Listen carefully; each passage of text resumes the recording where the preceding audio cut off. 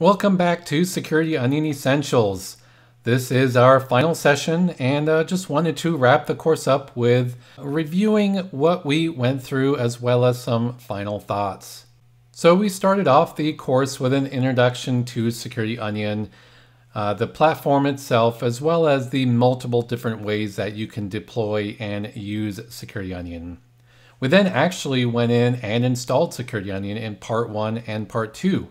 Part 1 was downloading the ISO, verifying it, and then running through the operating system install.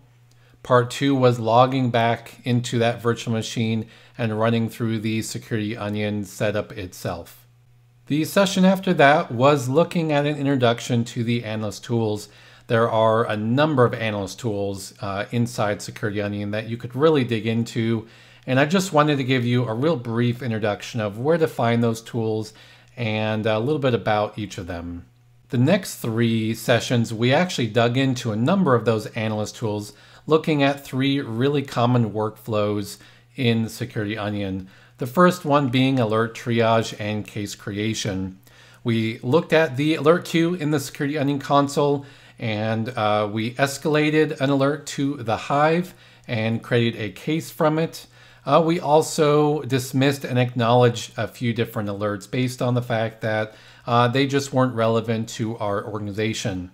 The second workflow was ad hoc hunting. We spent quite a chunk of time working through how to find evil in your organization without actually starting from an alert. Instead, we started asking questions and sliced and diced our data using the Security Onion console hunt interface, and found some really interesting things using that interface. The final workflow was detection engineering. We talked through the detection engineering process and then actually implemented that using the playbook application in Security Onion.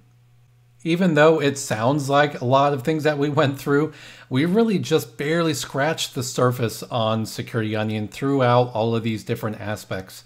And I would encourage you to take the next step and actually implement Security Onion in your environment. And when you do that, you'll probably run into some issues that you may have questions for and not sure where to go. And that's why I wanted to remind you of where to get help. Start out with securityonion.net/help. That will redirect you to a webpage on our documentation. That will give you some ideas of where to go. Our documentation has extensive information on all the different components. It also has a FAQ. If you can't find your answer there on our documentation, then feel free to post on our community support forum on GitHub discussions. Finally, there is also paid support available from Security Onion Solutions. You can find that information on our documentation if you go to securityonion.net/help. Speaking of that, if you do need professional services, SecurityOnionSolutions.com is here to help. We provide training, consultation, as well as hardware for your environment. Please feel free to reach out, SecurityOnionSolutions.com. Now, final thoughts. Congratulations, you've completed Security Onion Essentials. I know it's been quite a bit of content, and I appreciate you sticking with me throughout it. If you like the course, please feel free to tweet about it and add us at Security Onion on Twitter. Finally, get out there and find that evil. Get Security Onion implemented in your environment. Peel back those layers, find that evil, and make your adversaries cry. Thanks again, and we'll see you soon.